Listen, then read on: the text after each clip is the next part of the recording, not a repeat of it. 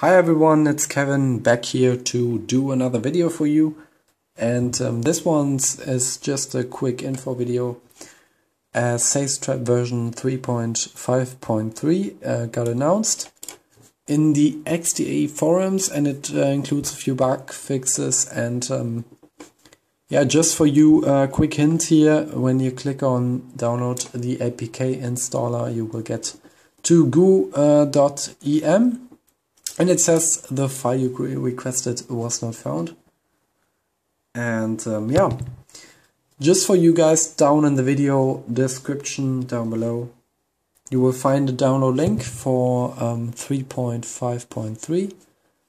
And you can download it there if you are, if you haven't found it yet.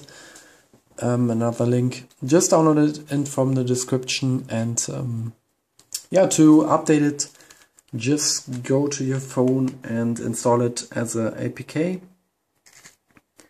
and then you have to download,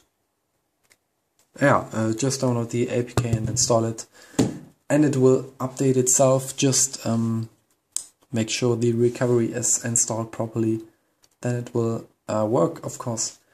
So yeah guys, just a quick video for you to hint to the download in the description.